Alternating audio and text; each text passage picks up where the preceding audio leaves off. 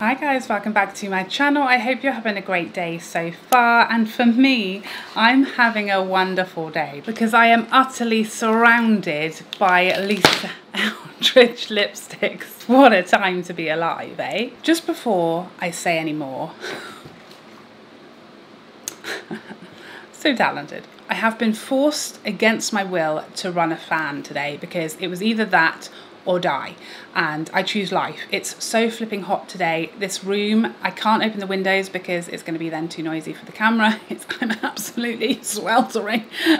So it's a necessity. I cannot not have it on. So I'm so sorry. I can't really tell how intrusive it is until I play the footage back and be wanting to just, you know, spontaneously combust, but it's a necessity. It's the only way I'm going to get through this video without melting into a puddle. So I'm so sorry if you can hear some kind of whirring in the background. It's not a ghost, it's just my fan, and I'm really, really sorry about it, but you know, you want me to survive, right? Right? So my new Lisa Eldridge lipsticks arrived the very next day after I ordered them, not even 24 hours later, with free shipping. Nobody does it like Lisa Eldridge, let me just tell you that. When it comes to customer service, every brand should be taking note from Lisa Eldridge. They are incredible. Delivery, shipping, packaging, conversations, communication, questions, help, flexibility, you name it, they are doing it. They're amazing when it comes to customer service, but that's a side note. We're here to talk and see these lipsticks on my lips, hopefully, so that it can help you make your choices. If you're still stuck choosing between shades, you want to see them on the lips, I'm here to help you. I'm also going to be doing comparison swatches to any of the similar shades that I already own, and let's just say there's a fair few of those. So as of this moment, there is only one shade that is out of stock, and that is Rephr, and that was not on my like to grab list anyway, so I don't have that one. Every shade that I'm going to talk about in this video is currently, as I speak, still in stock, so hopefully by the time this video goes up that is still the case, so you don't have to worry. Everything you see here you can still grab. That's for the new shades, okay? We don't know about the others. Oh, well, actually, I mean, it looks like all of the existing or the previously released shades are in stock as well, in fact, including Velvet Cinnabar. So, okay, so apparently almost everything apart from Go Lightly, of course, that has never returned since its initial release, everything else is currently in stock on Lisa's website. So I picked up 6 of these new lipsticks, 4 of the luxuriously Lucent lipsticks. Those are shiny, sheer buildable lipsticks, hydrating, comfortable, creamy on the lips. And then I picked up 2 shades of her Insanely Saturated. These are matte, but like creamy matte, full one swipe, insanely saturated pigmentation. 2 completely different ball games, but the shades that I got from the luxuriously Lucent collection, if you watched my video talking about my picks, I picked up exactly what I said I was going to. I stuck to my game plan. Hopefully you managed to as well. So I got Meet Me in Berlin, Palazzo, Je ne sais quoi, and Wonder Wheel in the luxuriously Lucent, and then I picked up Rainbow Spill, which was one of the re-promoted shades, and Strawberry Shock, which is one of the brand new shades. So let's get started having a look at these on the lips. Okay, so first up we have Je ne sais quoi, which is one of the luxuriously Lucent shades. Oh, so pretty. Such a pretty wearable summer colour. It's just, oh, that's so pretty. This is exactly like one of those shades that Lisa said, where you get to wear colour and something bright, but it's not super intimidating. It's not like crazy neon colour, but it's like a pop of summery coral, but in a really soft, pretty, wearable way. Super pretty. As always, the formula on the lips, you don't have to worry about that. It's very, very comfortable, hydrating, creamy, beautiful. Je ne sais quoi. I'm so sorry. I'm so conscious that you might be able to really hear the fan terribly, but the alternative is that I just die. So I choose life. Next up we have Wonder Wheel, which is probably the shade that I was like the most excited for, because it's, I mean, it's a bit of me.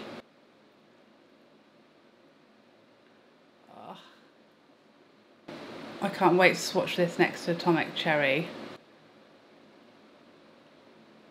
Oh, just such a stunning shade. I think, in my head at least, will confirm, I think this is a bit pinker, whereas Atomic Cherry is a bit sort of redder or more orange, but we'll see when we do the comparison swatches in a moment. But oh,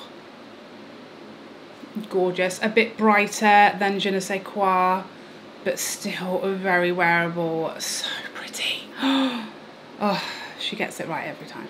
Next up, one of the shades I'm most excited about out of all of those I picked up is Meet Me in Berlin, because this is like, I'm expecting this to be like a true nude. I think in this formula, we haven't really had many nudes, or if any, really. A lot of the kind of more neutral shades still sort of ran pink or ran peach, whereas this appears to be like a real everyday nude shade in the formula, so I'm excited. A light swipe. Oh, perfect.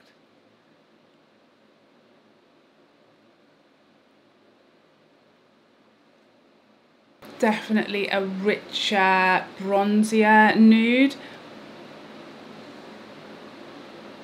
Really something that you don't see a lot of, I feel like, in nudes, especially in this shinier formula, that cooler, richer, deeper tone to it. Very summery, great for deeper skin tones, and so wearable. This is perfect for me for summer. I feel like, you know, we've got Velvet Fair, I've got Velvet Fawn, and even Intrigue that give me all I want as far as nudes in the matte formula, but I've been crying out for a nude, a perfect nude in the Luxuriously Lucent formula, and this is it. Beautiful.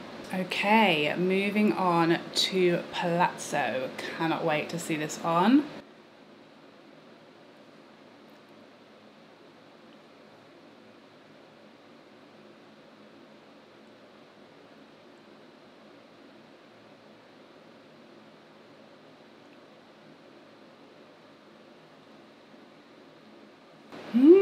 Do you know what?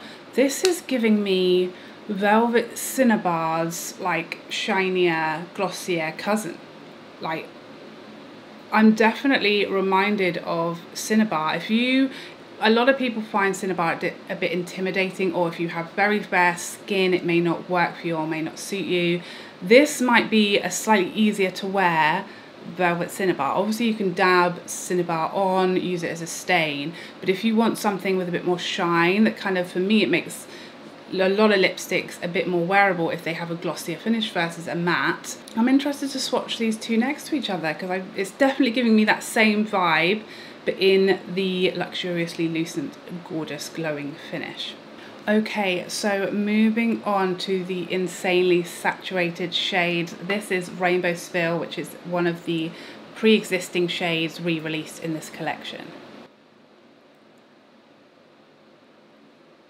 I mean, Insanely Saturated is correct. So creamy.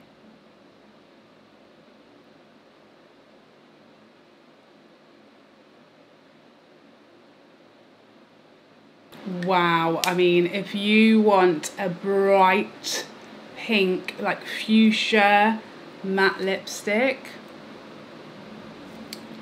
I think we've found her. This formula is so creamy, so pigmented, one swipe color. That is insane. And this bright, this impactful of a shade with no liner, with no problems, only Lisa can do it. Come on, lippies, one more swipe. Don't fail me now. So the final shade, another one I'm super excited for. This is Strawberry Shock, also in the Insanely Saturated formula.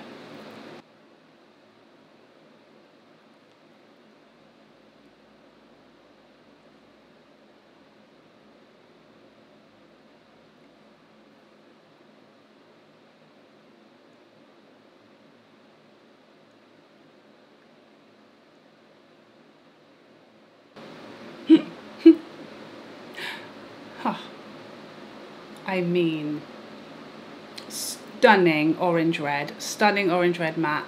It's almost, I I don't know, this is intriguing to me because yes, it's like a classic orange red, I guess, but it's got some different tones in there. It's sort of, as it's catching the light, it's almost got a slight, is it like a coral kind of tone in there somewhere? I don't know, but beautiful. Bright, and a bright, you know, red impactful lip, but just a hint more wearable than a lot of the shades. There's something like slightly more subdued about it. There's just something a little more muted than many of these shades that I have tried before. Ah, absolutely beautiful. These are so comfortable as well. Wow. Again, applied with no lip liner, and it's not perfect because I definitely am not when it comes to applying these lipsticks with no liner, but I mean, pretty much as good as it gets for me without a liner. Still a pretty crisp application. My lips are not perfect, they're certainly not super defined anymore. I'd say that's a pretty decent application without a liner. Chef's kiss. Okay, so I do have all of the sort of similar existing shades in my collection laid out in front of me on the table. So I'm going to swatch and compare any shades that I think might be similar to these ones to see if there's any helpful swatches, any helpful comparisons when you're trying to decide your shades, if you already have something similar or if something is different enough that you need to grab it. So let's have a look. So first I am swatching Je ne sais quoi, then Wonder Wheel. We're doing some like sort of heavier swatches. Now let's see Atomic Cherry. Definitely pretty similar, I would say, to Je ne sais quoi. I think, as suspected, Wonder Wheel is a little pinker and Atomic Cherry is more sort of orange red, but probably closer actually to Je ne sais quoi. Then we have Dance Card, Go Lightly. I think that's really it for these sort of peachy coral-y type of shades that I have that would be similar. So again, we have Je ne sais quoi, Wonder Wheel, Atomic Cherry, Dance Card, and Go Lightly. So next let's swatch Meet Me in Berlin, and let's try that with Painterly. Definitely more of a sort of plummy tone versus Meet Me in Berlin. And then we have Velvet Affair, obviously a different formula, different amount of pigment, but a nude for comparison. And then Velvet Fawn, quite different formula and shade, I would say. Probably the closest is Painterly, but it's definitely a bit pinker than Meet Me in Berlin. Let's look at these reds. So we have Palazzo, Strawberry Shock. They're almost like each other's sister, but obviously completely different formulas. And here is the much loved Cinnabar. Definitely very different to Palazzo, but to me, on the lips, they do have a similar vibe somehow. Next we have Velvet Dragon. Very unique shade. Then we have Velvet Ribbon. True blue red. And I'm going to put Rainbow Spill next to that one.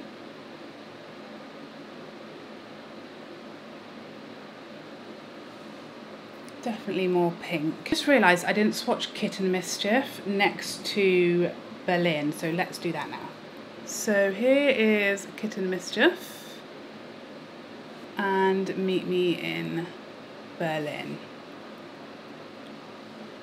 Again, I mean, Kitten Mischief is definitely more of a pinky mauve versus Meet Me in Berlin. So here we have, again, we have Palazzo, Strawberry Shock, Cinnabar, Velvet Dragon, Velvet Ribbon, Rainbow Spill, Kitten Mischief and Meet Me in Berlin. So there you have it. That is all of these lipsticks shown on the lips and on the arm with comparisons to existing shades. I really hope that this has helped you if you're trying to choose between shades, if you're not really sure what they're going to look like on. Hopefully this has been helpful. If there was something that you wish I'd compared or you want to see again, I don't have every single shade of Lisa's, so if I didn't show it in the video, it's probably because I don't have it. But if there is something that I didn't show you, please let me know and I can do it over on my Instagram stories for you. Also, I have posted outdoor sunlight and live swatches on my arm, natural daylight swatches on my arm over on my Instagram, so that might also be helpful for you if you want to visit me over there. So I hope you enjoyed this video and I would love to see you in the next one. Otherwise, take care for now. Bye bye bye bye bye.